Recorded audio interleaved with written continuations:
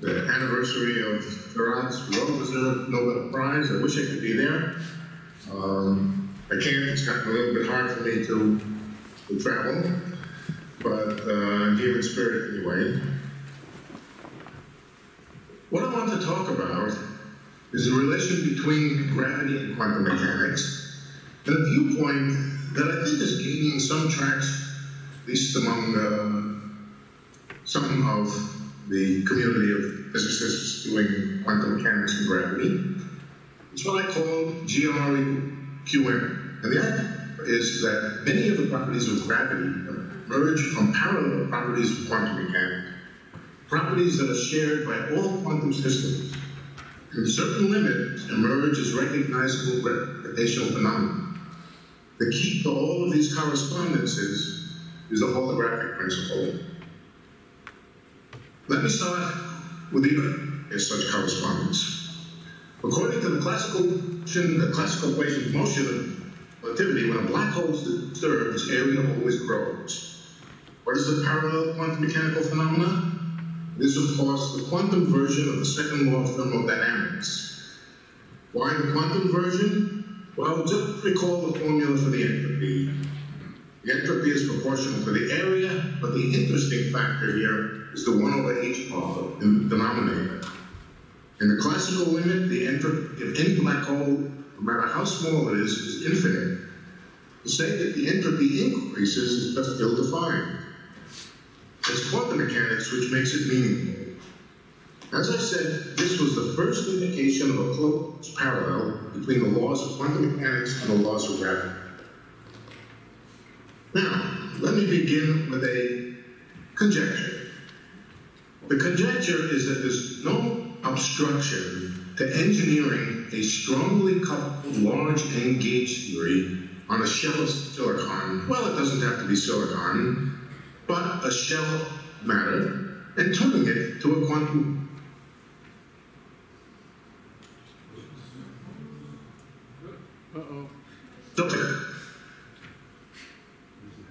Simulating it, but simulating it in a quantum computer. All right, here's my picture of a silicon ball or a silicon sphere, a shell. And if I look closely at it, I discover that it's made up of a large number of little processors, huge number of little processors, all interconnected on a lattice that covers the sphere. These processors could just be atoms, or they could be processors that have a large number of degrees of freedom on them, but still a fraction of the entire sphere. And the sphere is covered. You can even think of it as a spherical shell quantum computer. And let's add Alice. Alice is the experimenter in the laboratory, and she is equipped with devices that allow her to perturb the shell. A hammer is one possibility. I won't recommend it. A laser or electrodes or other experimental techniques to communicate with the shell, to perturb it. And also a listening device, or many listening devices, which allows her to hear or to sense phonons, spin-ons, or whatever the excitations on the shell are, and so allows her to communicate with the shell. Alice's first experiment will be to heat up the shell a little bit. She puts a flame under it, or some other method, perhaps illuminates it with a laser, and in that way heats it up, fills up the shell with lots of quanta, so that the shell becomes a thermal shell. According to gauge gravity duality, ADS-CFT, if this is a good quantum field theory of the kind that has a good gravitational dual, then Alice has two ways of describing this, communicating with it and describing what she senses. One of them is just that the shell is full of heat. The other is that there is a black hole at the center of the shell, in the bulk. How can she test this out? Can she test this out? In particular, can she test out the idea that there's a black hole there? Well, she can send signals to the shell. She can send signals to the shell, tapping on it. Perhaps they can be high-frequency signals so that they follow trajectories that are given by geometrical optics. And in fact, if elsewhere on the shell is listening, he will hear those shells, he will hear those signals, and in fact, he will discover that they are focused exactly at the place where a trajectory in the presence of a black hole would wind up near the boundary wind up at the shell. So Alice can confirm the idea that there's a black hole in the center by sending signals which Bob can receive, and Bob discovers that they focus exactly at the right. The black hole can be changed. She can add some more heat. A bigger black hole. Someplace else. Bob has to move. And what does he discover? Always that the signal focuses precisely where where a black hole would have the signal focused. In that way, Alice can do many, many experiments on this black hole, or whatever happens to be holographically described by the shell. She can do experiments, communicate with it, and learn what's on the inside. She can discover that there are gravitons. She can discover all kinds of things. Now let me move on to the ER equals EPR idea. The ER equals EPR idea begins with Alice and Bob each having their own shell in the laboratory. They can each illuminate their shells with laser beams. The green little lines there are supposed to be laser beams. The laser beams can heat the shell, and so they can each have a black hole. But so far, they're entirely independent black holes. Let's suppose that instead, the shells are heated in another way. A single laser whose beam goes through what is called a spontaneous parametric down conversion. All that means is each photon is split into two, and those two photons are entangled. We illuminate the shells with entangled photon pairs. The black holes become entangled, or the shells become entangled, but we can interpret that as the energy stored in those black holes is entangled, quantum mechanically entangled. If that is the case, then according to ER equals EPR, there is not only a pair of entangled black holes, but those entangled black holes are connected. They're connected by an Einstein-Rosen bridge. This is the Penrose diagram describing such an Einstein-Rosen bridge, and it describes a quantum state which is highly entangled. It may not be the easiest thing in the world to create exactly the state, but if Alice and Bob can create a thermal field double state, then they have exactly a pair of black holes connected by an Einstein-Rosen bridge. In fact, an Einstein-Rosen bridge of the simplest kind. Here's what an Einstein-Rosen like. It connects two distant places, perhaps not too distant, but somewhat distant, in Alice and Bob's lab. They can go around the outside. In other words, they can go from one black hole to the other through the laboratory, but if ER equals EPR is correct, then what that means is they also have available a wormhole connecting them. Now, what can they do with that wormhole? Oh, before I say that, let me say some parallels between Einstein-Rosen bridges and entanglement. First of all, wormholes can only be created or destroyed locally. That means, excuse me, if you want to create a wormhole, a pair of wormhole connecting two black holes, you can only do it locally. If you want to separate the black holes afterwards, you can do that. Similarly, entanglement can only be created locally or destroyed locally. You can separate systems after they're entangled, but you cannot entangle them if they're far from each other. Those are parallels. Another parallel is the no signaling idea. Entanglement does not allow superluminal communication, despite what you might have read in the newspaper. Entanglement is a form of correlation, but it does not allow superluminal communication. It doesn't allow signals to be sent through the entangled channel. Similarly, wormholes are non-traversable and do not allow superluminal communication.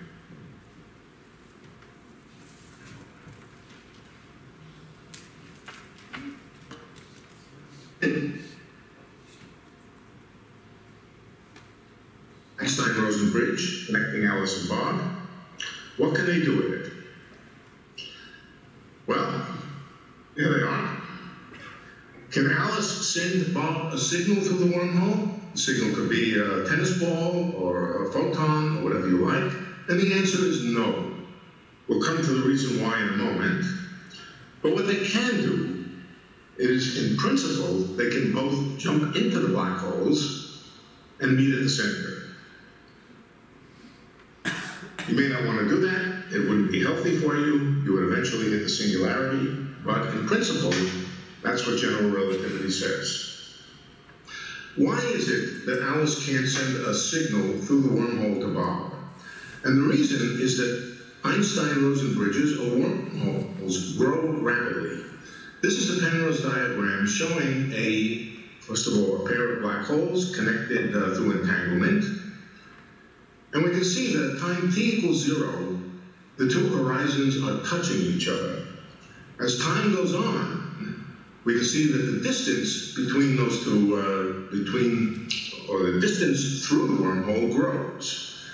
Particular slices through the Penrose diagram, called maximal slices, would allow you to define the wormhole geometry at an instant of time. And it's clear from the diagram that the wormhole grows. In fact, it grows with the speed of light, or it asymptotes to the speed of light. Okay, let's take a wormhole. What does it do? It grows. Let's go back. Do it again. I like doing it. That's the pattern of geometry of a growing wormhole. One more.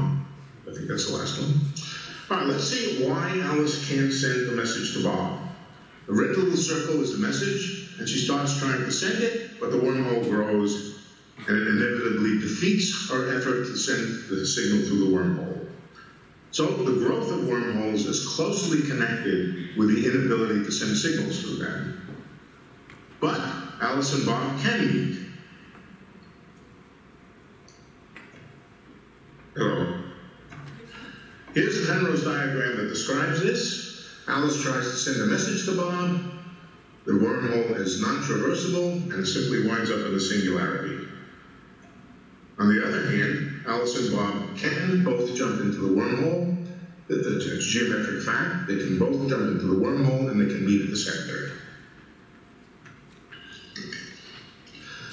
So the growth of wormholes plays a fundamental role in the no signaling idea, and connects it with the idea that signaling cannot be sent through entangled channels. What's the quantum mechanical counterpart of the growing size of the wormhole? Hint, it's not entropy. Entropy is not the thing which is growing, which parallels the growth of the wormhole. In fact, the entropy of the two black holes in the thermal field double state are fixed and finite and don't grow. What is it? It appears to be something called quantum computational complexity.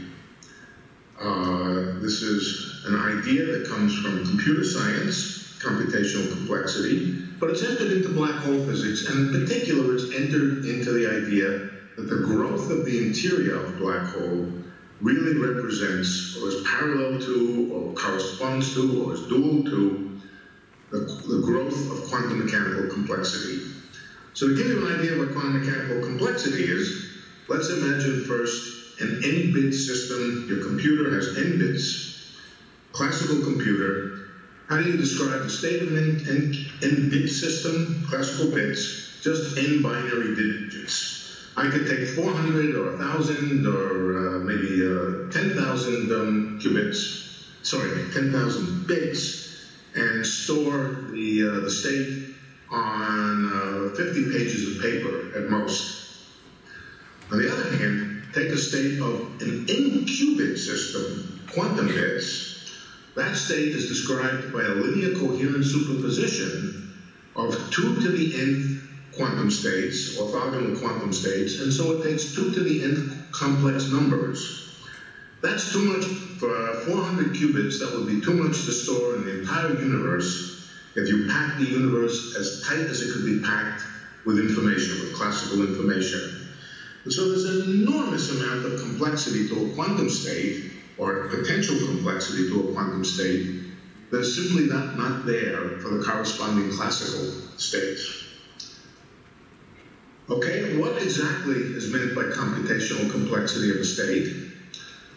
It is the minimum number of quantum gates that are needed to prepare it. Now, I'm assuming that the system is something like a system of qubits, and the minimum number of gates means the number of 2-qubit operations. They could be 3-qubit operations, that's not important. The minimum number of 2-qubit operations that can prepare the state. For example, if we start with a thermal field double state, or if we start with a maximally entangled collection of pairs of qubits, that's shown on the left-hand side here, and allow it to evolve, after a time, the state gets very complex. It would take many, many gates in order to describe it, or in order to evolve it from the thermal field double state. The complexity of the state is the absolute minimum of the number of gates that it takes to prepare the state. The complexity of quantum states increases with time, especially if the systems are chaotic. Black holes are chaotic, many quantum circuits are chaotic, and the general rule of thumb is the rate of change of a complexity is, first of all, proportional to the entropy of the system. That basically means the number of qubits. Complexity is extensive, so it's proportional to the number of degrees of freedom, and it has to have a rate associated with it. The rate, simply stated, could be the temperature. So the rate of change of complexity for a simple quantum circuit, and I'll take this to also mean a black hole, is the entropy times the temperature. And if you translate that into general relativity terms, we know entropy is area, temperature is whatever it is, it turns out that the complexity is the volume of the wormhole divided by Newton's constant divided by the ADS radius of the dual ADS system that it's describing. All right, so that's a fundamental new idea, I think, that the interior of black holes is governed by, and in particular the growth of the interior of black holes is governed by the rate of growth of complexity. There's a second law of complexity. Complexity is in many ways like entropy. It is not entropy, but in as many ways like entropy, it tends to grow. In fact, it tends to grow according to a second law. The second law simply says that it tends to grow. If it's small, it will tend to grow. And if you follow the complexity of a typical quantum circuit, it will grow for a long period, exponentially long in the entropy of the system, and then flatten out when it reaches some saturation value. It's a kind of equilibrium that it attains. Eventually, any quantum system will come to a kind of equilibrium, which is not thermal equilibrium. It's much more fine-grained than thermal equilibrium, and it takes a very, very long time simply because quantum states have such an enormous capacity for complexity. On the same plot, I've drawn where thermal equilibrium sets in, and that's at a tiny, tiny fraction of the time that it takes for complexity equilibrium to set in. So what that says is that classical general relativity can be trusted, but not for indefinite amounts of time. After a time of order exponential in the entropy, complexity, and if the conjecture is right, the volume of wormholes has to stop growing. Okay, question. All of this is about the interior of black holes. Does it have any operational meaning whatever? Does it have any experimental meaning? Any empirical meaning? Can the interior of black holes be explored from the outside? Well, the answer is no, unless you can keep the black hole, the Einstein-Rosen bridge, from growing. If you can't keep it from growing, then you can send messages through it. We know that we can send messages through entangled channels, through entangled systems. If the wormhole is representing entanglement, then we know that we can use entanglement to send messages. The protocol is called quantum teleportation. The conjecture is that quantum teleportation is equal to the traversability of wormholes. So I want to talk about that a little bit, rather quickly. I don't want to go into any tremendous detail, but I want to talk a little bit about quantum teleportation and how it relates to the traversability of wormholes. First of all, what is quantum teleportation? This picture that's up there shows an entangled pair of particles. The bottom, the V-shaped bottom of the right part of the curve, right part of the picture, represents an entangled pair of particles. We want to send, using the entangled pair of particles, we want to send a message, a quantum message, and that quantum message could be the state of another qubit, a third qubit. And the way that it's done is to combine the first, the message qubit with, let's call Alice's qubit, Alice's entangled qubit, combine them together, make a measurement, and then broadcast the result of the measurement by classical communication to Bob's end. If Bob receives the message and does the right thing, whatever the right thing is, the right unitary operation of his qubit, out will pop, or his qubit will suddenly be converted to the message qubit. So this is a protocol. It's completely secure. There is no way to eavesdrop on it. And in some sense, the message didn't go through the space between the two qubits. It went through the entangled channel. One can imagine doing this not just with a single qubit pair, but one can imagine doing it with an entangled pair of quantum computers, or even an entangled pair of black holes. For a pair of entangled computers, quantum computers, you begin the state with some highly entangled state, a product of bell pairs. You add to one of the computers a few new qubits. The few new qubits are representing the message that's going to be teleported through. You do exactly the same thing. You make a measurement, and on the right-hand side, you do whatever the protocol requires you to do, and out pops the system that you sent into the left computer, out and pops out of the right computer. I won't go into details. This has been well studied. That's called quantum teleportation. In this case, quantum teleportation through a channel of a highly entangled system. And by now, it has been connected, closely connected, not with quantum teleportation, but with the traversability of wormholes. The sending back and forth of classical messages seems to have the effect of keeping the wormhole from growing. If the wormhole is prevented from growing, messages can be sent through it.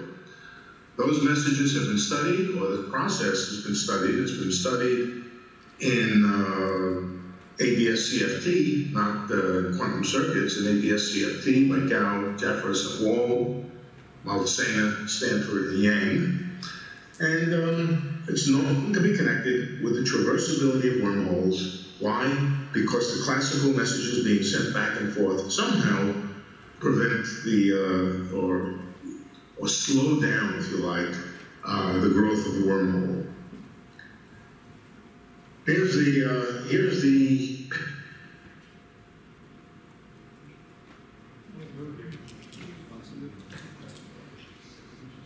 computer just and we have lost the picture, Stanford. Just touching the computer.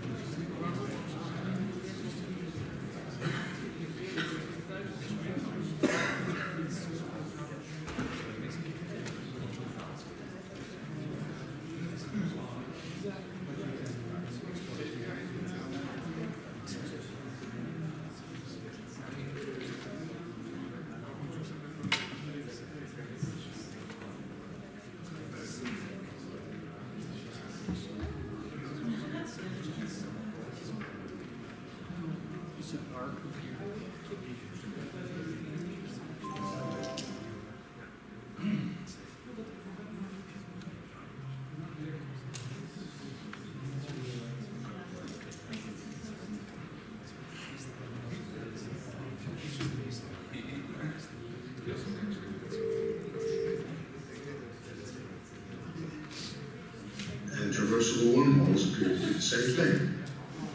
Here's another way to draw the Penrose diagram, not using the Dreyer's Professor Susskind, can you hear me? Yes. We lost you about 5 minutes ago due to a system crash on our side. Look here.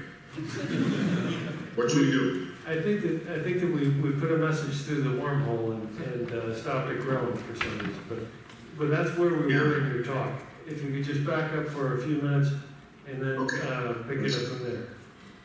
Right there. Perfect. Perfect. One more Forward. Did I say? Yes. That's good. Hello? Are you there? Yes, that's good. All right, you didn't hear what I said then. No, we were at Maldacena, Stanford, yeah. Okay, good. Okay, so you threw me off course and I'm a little flustered, but we'll keep going. All right, so quantum teleportation is a protocol which allows you to send messages through quantum channels, which means entangled systems. And it has a parallel in quantum gravity, or ADS-CFT, and that parallel was worked out by Gauss-Jeffress Wall, Maldacena, Stanford, Yang. And it, in fact, turns a pair of entangled black holes into a traversable wormhole. The traversable wormhole is made traversable, again, by the sending back and forth of classical messages from one side to the other. Or it can also be represented by just introducing a coupling between the two sides. The coupling, not a coupling through the wormhole, but a coupling which is mediated through the laboratory, if you like. Just an interaction between the two black holes, almost any interaction. Well, not almost any interaction. Here's a Penrose diagram describing the Gauss-Jeffress Wall, Maldacena, Stanford, Yang effect. We start with a pair of entangled black holes represented by the Penrose diagram, the square Penrose diagram, and Alice on the left sends in a signal. That's the red line.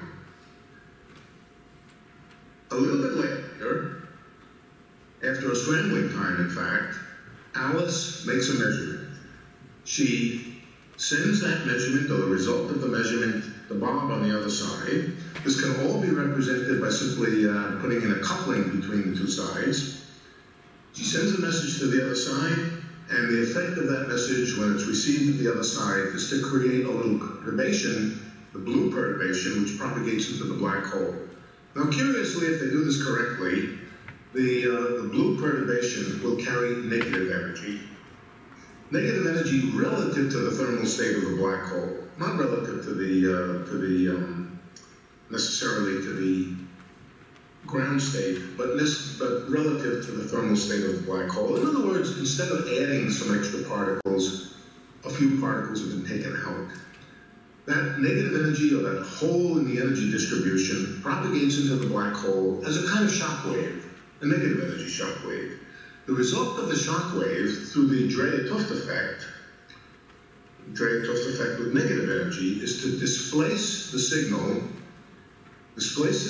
along the shock wave and kick it into the past a little bit. Kicking it into the past makes the wormhole traversable and allows the signal to come out of the black hole. Exactly what we always said can't happen, but it does. Okay. Here's another way of drawing the same Penrose diagram.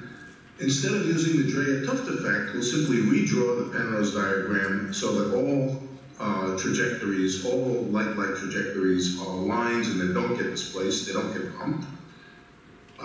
This is what the Penrose diagram would look like if drawn as a true Penrose diagram. The effect of the coupling between two sides is to tilt inward the boundaries of the Penrose diagram. And you can see exactly how that lets a signal go from the left side to the right side.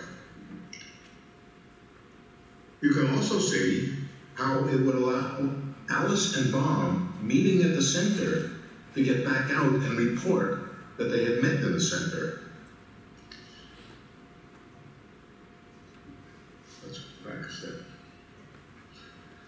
The lesson of all of this is that the interior of black holes are accessible. The interiors of black holes are accessible to the outside through the method of quantum teleportation, as long as the black holes are close enough to be able to communicate, to send classical messages back and forth. Now, real black holes, this of course is very, very difficult. It's not something we're going to do with real black holes. But with black holes in silicon shells, with simulated black holes in silicon shells, I believe we can do this. In fact, I believe we can do it in the laboratory. Let's come to another correspondence. The other correspondence is operator growth, scrambling, and its relation to gravitational attraction. This has been studied widely, and it's been studied in the SYK theory. If you don't know what the SYK theory is, I'll be very, very brief about it. It's simply a mini fermion system with a very, very generic Hamiltonian. The most generic Hamiltonian you can imagine, almost random. Mini fermion system, it's been widely studied by Kitaev, OSY, and K stands for Sachdev, and Kitaev. And at low temperature, this system is holographic. It's a holographic system, and it describes a near extremal Reisman-Nordstrom black hole with a long ADS2 throat with a uniform gravitational field in it. That black hole, this is a representation of a spatial slice of it, has this very, very long throat before it gets to the horizon. The horizon's way off on the left. The outer space is way off on the right. And this long throat gets longer and longer as the black hole gets nearer and nearer to extremality. Here's another picture of it. I just draw this picture. All right, it's a picture of the same thing. The black hole is at the center,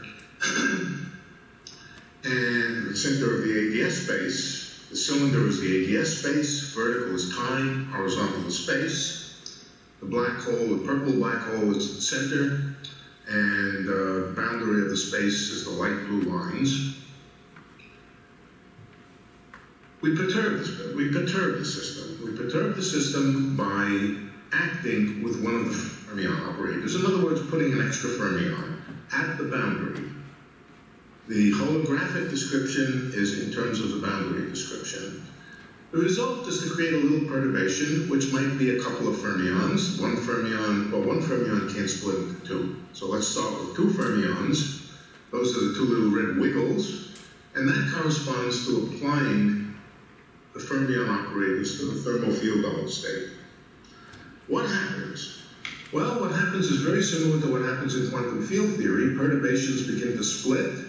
They begin to evolve, creating more and more particles, which on the boundary move away from the boundary in a sort of perturbation which grows away from the boundary. The single fermion or the pair of fermions evolves into one fermion, three fermions, 9 fermions. It grows exponentially. The number of quanta grows exponentially with time. And the operator gets more and more complicated. The Heisenberg operator with time gets more and more complicated. The average number of quanta is called the size of the operator. So the size of operators tends to grow. It's another example of a tendency to grow. What is the size of the operator? What is its holographic dual? The holographic dual of the size of the operator seems to be closely connected with the radial momentum of the bulk particle, which is created by the perturbation of the boundary. In fact, in detail, due to work of Lin, Maldacena, and Zhao, they found that the precise relationship between the size and the momentum is simply that the time rate of change of the size is equal to the momentum. Somewhat similar to the statement that the time rate of change of position is equal to momentum, but we don't take that seriously right now. This was worked out by Henry Lin, Maldacena, and Ying Zhao, and I recommend to look at that paper, also look at the paper that I wrote with my colleagues. The duality between momentum and size is a conjecture, but it's a conjecture which is well supported. So I'll describe that a little bit. Oh, incidentally, of course, if you take another derivative of the size, that will give you the time derivative of the momentum, which has another name. It's called force. This sort of looks like Newton's equations of motion. Some acceleration on the left is equal to a force on the right. And that can actually, some substance can be put on that, but for the moment, let me just say what's, no. The size in SYK can be calculated.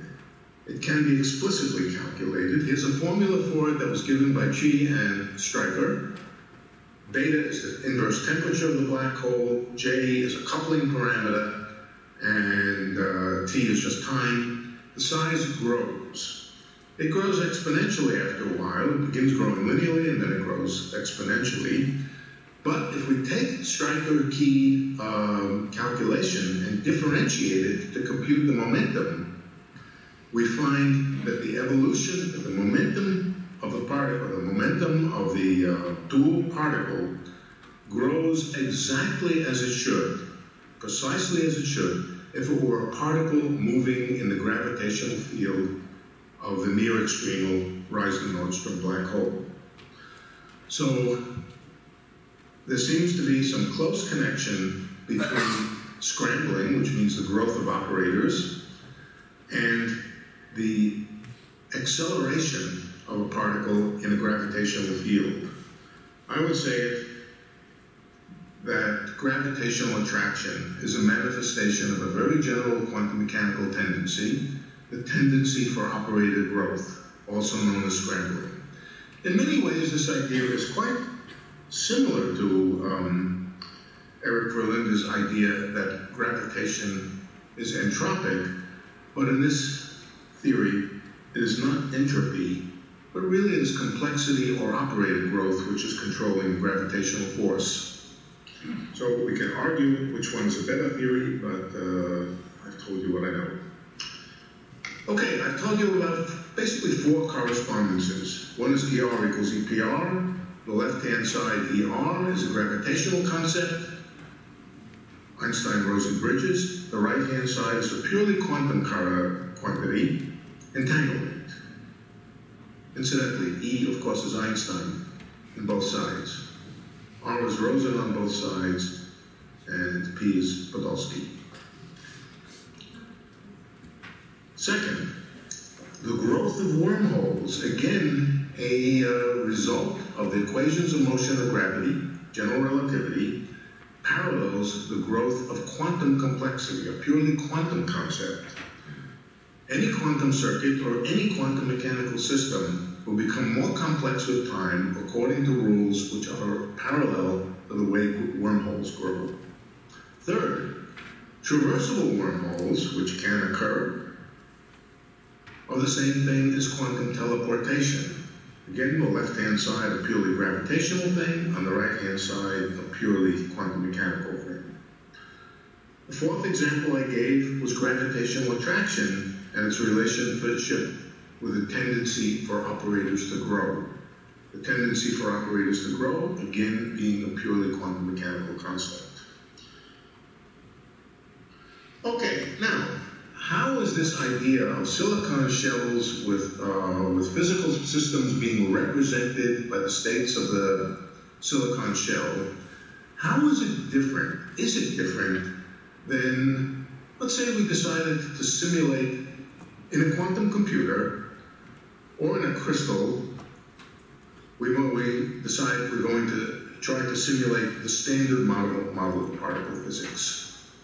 Gauge theory, standard model of particle physics. We create a crystal.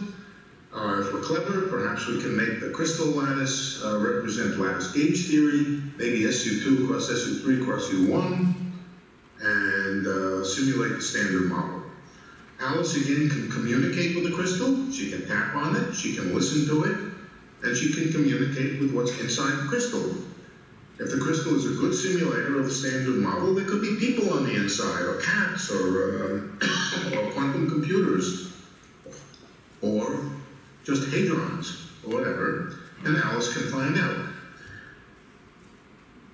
In fact, she can then, having discovered that there's life inside this crystal or physics inside this crystal, she can in principle open up the crystal and look inside and see the things, or at least see evidence in the quantum mechanical correlations and so forth of the things that she thought she was communicating with. So, in some sense, there's nothing new about quantum simulating a world and then going into it, opening it up, and discovering that world is really there. What is the difference? The difference is the following. If Alice takes her shell, her holographic shell, and opens it up, she finds nothing on the inside. All of the physics is represented on the shell itself, and the ability to describe a world, a bulk world, that she will not find if she opens up the shell, but she will find if she taps on the shell and communicates with it. All of that is a pure manifestation of entanglement, complexity, and quantum mechanics. So I think we are in the process, very much so, of changing the paradigm. I think a real paradigm shift is occurring, and I'm glad to say we're right in the middle of it. And I thank you for your attention. Now, I'm sure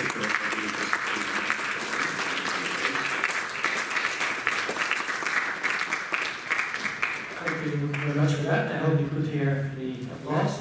Now we'll have some. Yes, I hear you. Now we'll have some questions. I would ask the person who asked the question I wish I could see you. to introduce themselves. Oh, let's see that. Maybe, hold on a second. Maybe we can figure out how I can see you. Yeah. Oh, now I see you. Great. Where is Farad? All right. So there's a question over here.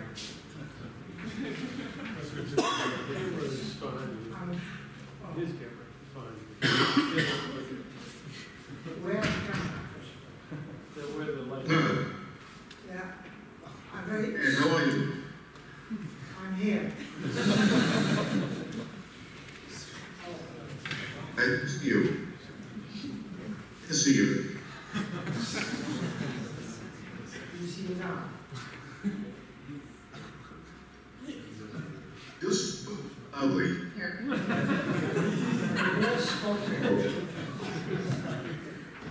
So anyway, I think you really lost me in this talk, because the motivation for ER EPR is totally escaping to me. There is no similarity at all from what I understand about it. So you just made a wormhole between those two black holes.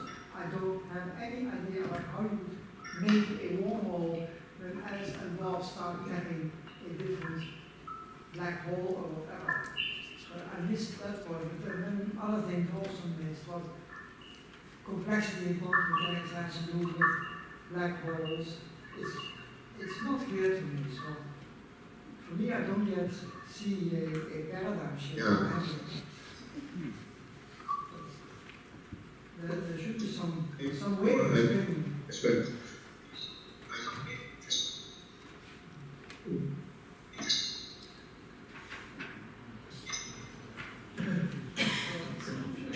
Can you explain how Alice and Bob can make a wormhole connecting them somehow? There's also a question about that wormhole, which is if I write down the equations, then at one side time goes in the opposite direction from the other side. So Alice and Bob will meet, the time reversed, which is not good for their health.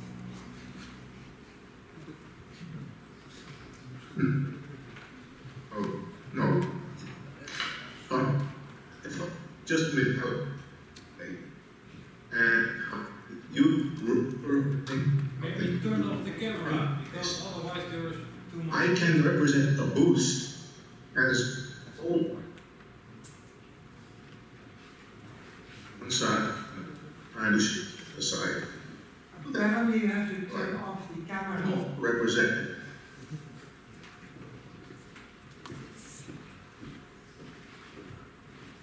Very well.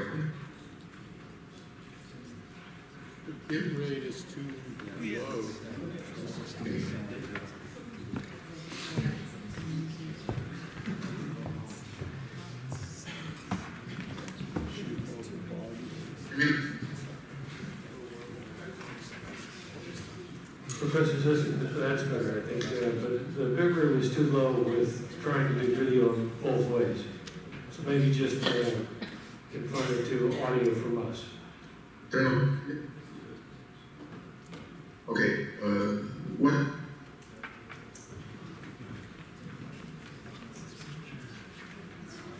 Oh, Can we turn the video off from our side? The video is still on. So we cannot hear you right now, but we're going to try to turn our video off. I'm not saying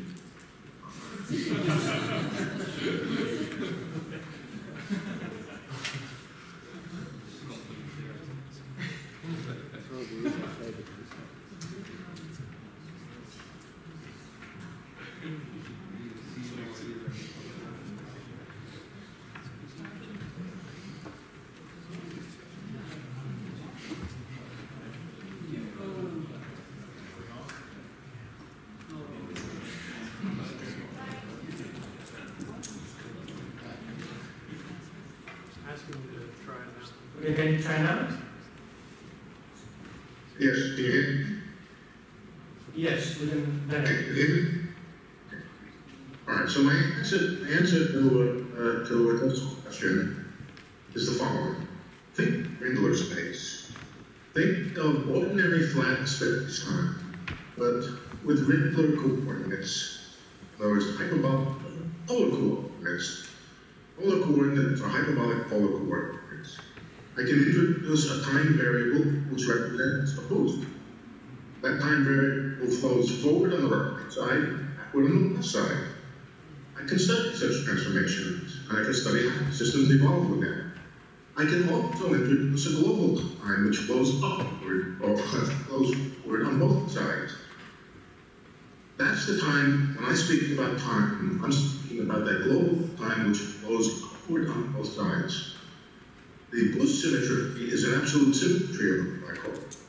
The global forward time motion is not a symmetry of the black hole, and that's why the black hole evolves under it. That's why it grows under it.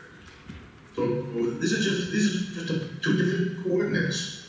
You are introducing coordinates which are really boost coordinates. I'm studying the time evolution in a way that would actually correspond to the time evolution of two entangled black holes in the same laboratory. Same clocks being used to think about or to monitor both black holes. Both clocks go forward and they represent the global time evolution and not a boost. So that's my answer to her question.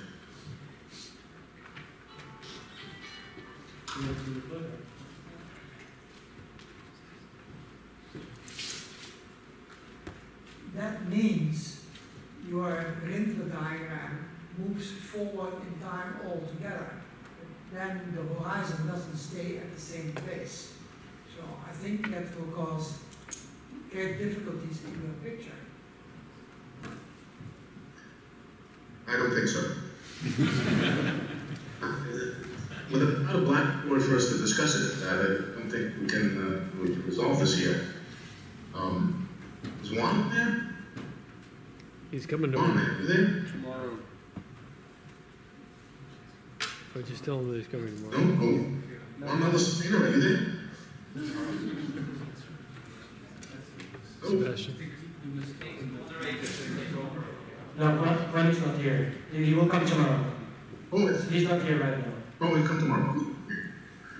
So I think that that's Juan, because there's no way that I can draw a picture on the blackboard for you.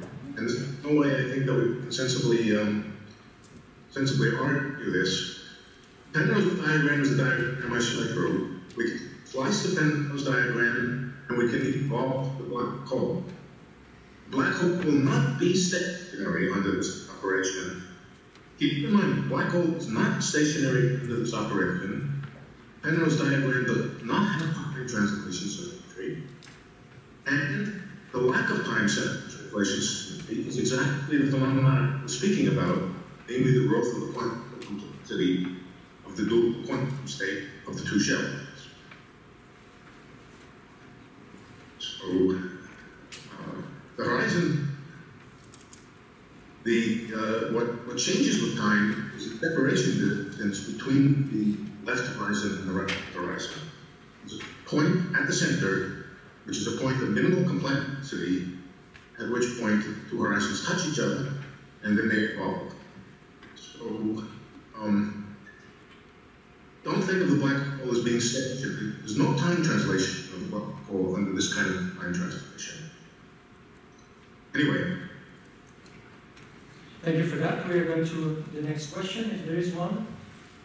Any hands up? There's one over there.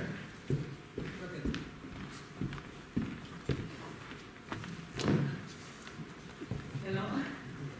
Well, first, I think that you forgot to mention another feature in common between gravitation and quantum mechanics, and is that both gravitation and quantum entanglement cannot be blocked, cannot be shielded. So one cannot construct any cage, like a Faraday cage. Anyway, my question is, how can you tell that quantum complexity produces attraction instead of repulsion?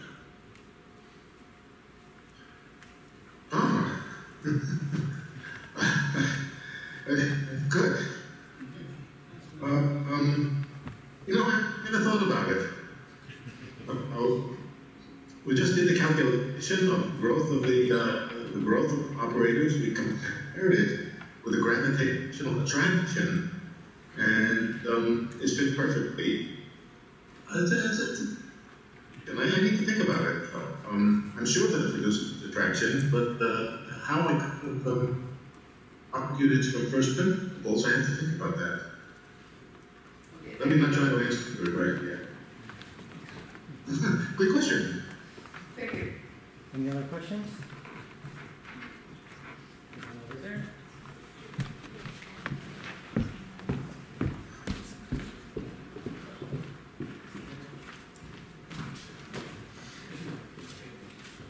Hello, can you hear me? Hello? I do. Okay, well, great. Hello. Well, here is a question from a 17-year-old student. So, I hope I've understood it well, and maybe we can perform some kind of mental, experiment. Imagine you've got one wormhole and another one exactly perpendicular to it. And then you try to tell which one. Well, imagine you have, let's say wormhole requires two black holes. I'm correct, right? Yeah. Which are entangled. Yeah. Well, imagine you've got four black holes organized in a square, somehow in spatial coordinates, in such a way that these wormholes intersect with one another. Do you get the idea? No, they don't intersect one another. No, these wormholes are not. No, they don't intersect each other. But how is it possible then? How can a wormhole not intersect with another wormhole if these coordinates are perpendicular in space? Well, your picture is of two lines crossing each other, lines in the laboratory crossing each other, but these lines, these wormholes, are not embedded in the way that you're imagining. They're entirely, I don't know the right word to describe it.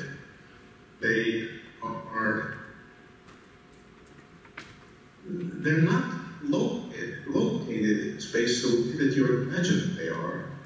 You can't see those wormholes from the outside. They're not embedded in the space in the way you're imagining.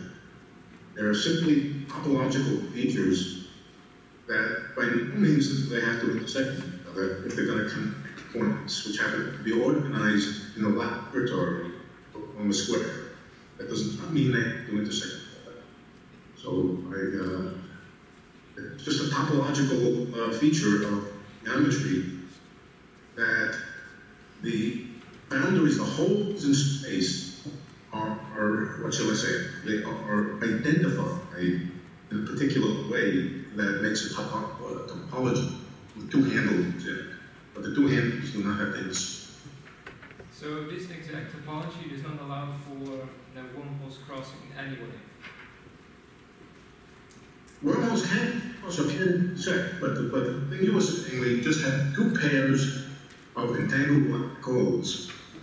Two pairs of entangled black holes, the wormhole will not intersect. Oh, okay. But imagine there is such a They would scenario have to share, and then they you have to share in a more complex way for them to interact, or for them to intersect. okay, and well, if they intersect in some way, what would happen if you were to send quantum information through teleportation through these wormholes, and there is an intersection between those two? Wouldn't that give rise to some at the same time? If you teleport quantum information exactly at the same time, well, that's possible relativity, then? This can be answered. This can be answered, but the answer will be it will be consistent, and you can analyze it in quantum mechanics. You can have four systems with just sharing entanglement in a particular kind of way, and you can answer what will happen, how the teleportation will work. I haven't analyzed it, but I would expect that it would work exactly the same for the wormholes. So, multi-party entanglement is a complicated subject, and surely it has its own protocols for teleportation. I don't ever remember seeing anything about teleportation among multiple parties, but it should exist. I don't believe it's going to lead to any contradictions. That's super cool. Thank you. Okay, thank you very much, Professor Susskind. So I think that was the last question. I don't see any more hands up. So please join me in thanking Professor Susskind again.